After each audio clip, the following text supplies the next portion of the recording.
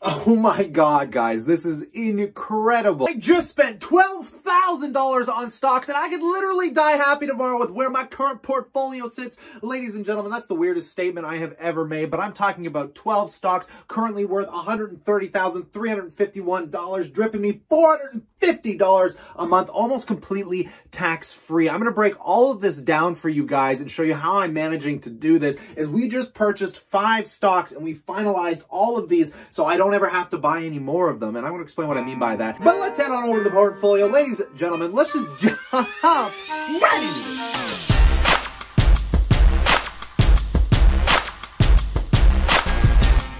Welcome back, my passive income investors.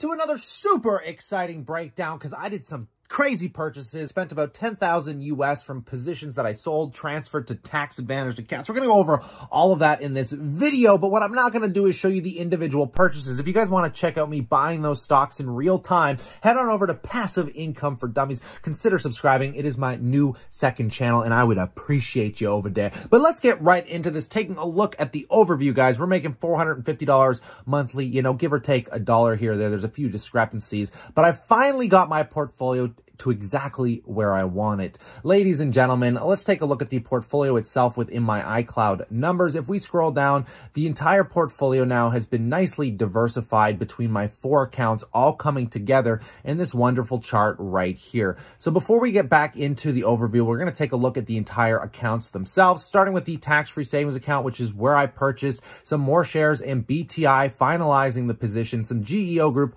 finalizing the position, and Riocan, which is almost finalized. I might add some dividends here just to get it up in comparison to my other Canadian stocks. Now, in my other accounts, what's happened is I transferred money over to my TFSA from my managed account, which is where I sold off some MO. The reason I did this is because once a year, you get a $6,000 contribution limit to your tax-free savings account. Once that money is in here, all the money I make now is completely tax-free, making this TFSA worth $103K, something absolutely impressive. Moving into that RRSP account that has been just destructing lately, up 27% in just a couple months, guys, not only including the money it's saving me, deferring my current taxes, because that's what a registered retirement saving plan does. I was selling off some VFE today, which is the Vanguard S&P 500 index. I sold that because I think I'm young enough I can take on a little more risk, and I liked having it in my portfolio to compare it,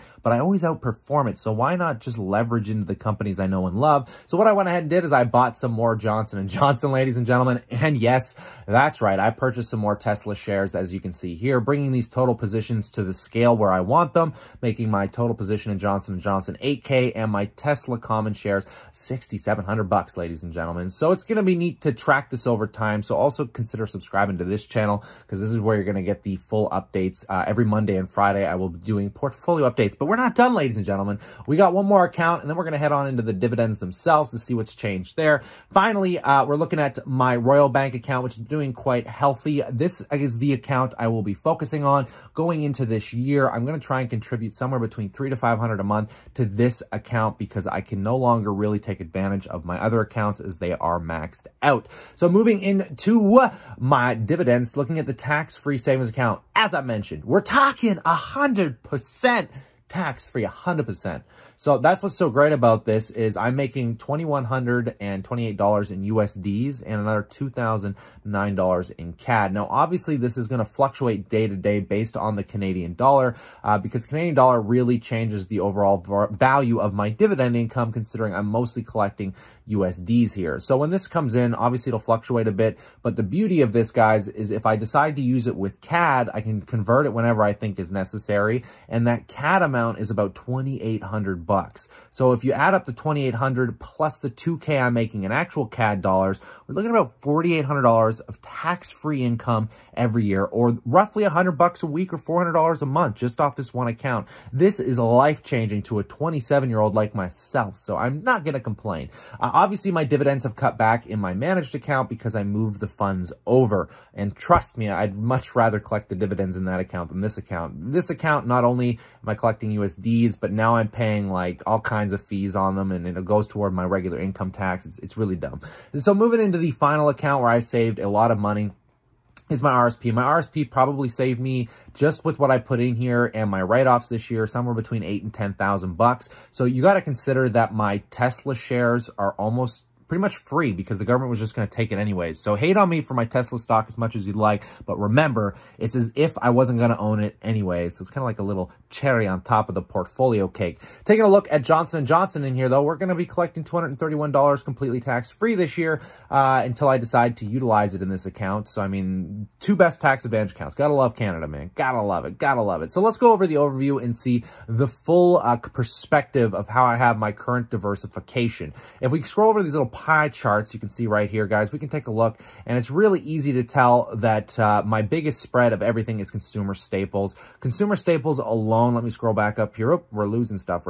Scroll back up. We're going to go over because I want to show you the exact dividend income off consumer staples. These are my sin stocks. This is my BTI and my MO, which, if you can't tell, I own a lot of it. So we're making 1,603 Canadian dollars, which makes up 30% of my overall income just off those 2 companies. But I'm fairly well happy considering the dividends that come into my TFSA that I'm going to be buying new positions with. That'll start averaging my current portfolio weighting out because I do think consumer staples are a little bit overweighted between those 2 stocks. But I mean, not to the point where I'm uneasy whatsoever with it. And then on top of that, guys, if we take a look at the pie here, we got financials making up a huge sector. That'd be like my Canadian banks. And we got another 17 being made up by real estate, which I thought would come in a little heavier, but I should try and scale that, which is why I was saying I should probably purchase a little bit more Riocan. And then we got 18% coming from, or did I mess that up? No, real estate is that. And then utilities here should be about 18%.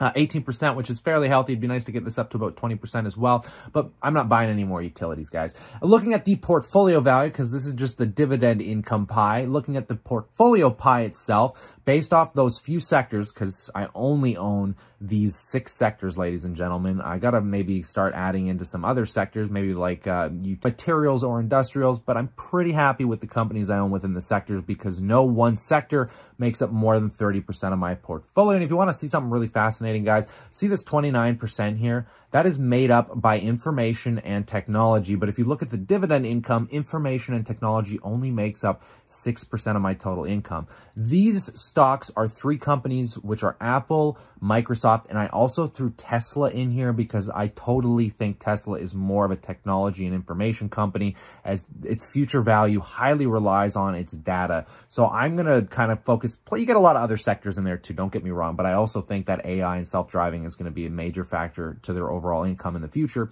So taking a look, guys, it's kind of interesting to see how that's the fattest percentage. But you have to remember, those stocks have moved the portfolio the most in 2019. So even though it makes up 29% of the portfolio, I'm much happier that way because those are growth stocks. And then the rest of these will be our dividend stocks, as we can see here, dividing up the rest of the pie, making up, you know, that other 66% or so, which is super awesome. Everything's fairly equally weighted out, other than healthcare, obviously, because Johnson & Johnson is my only healthcare stock. But I kind of put Johnson & Johnson within my consumer staples because I kind of consider it a sin stock, similar to my BTI and my MO, just because they mainly peddle opioids and all these drugs. And I mean, you guys know what Johnson & Johnson does. I don't got to break that down right now for you. But I would love to know what you guys think about this. I am so unbelievably happy today with how this has finally been done. I can walk away tomorrow, never touch this portfolio again, and actually be pretty bloody happy with it, considering anything from here is just going to be super great. So we're going to be taking these dividends. We're going to be reinvesting in them. So stick around, guys, because I'm going to show you everything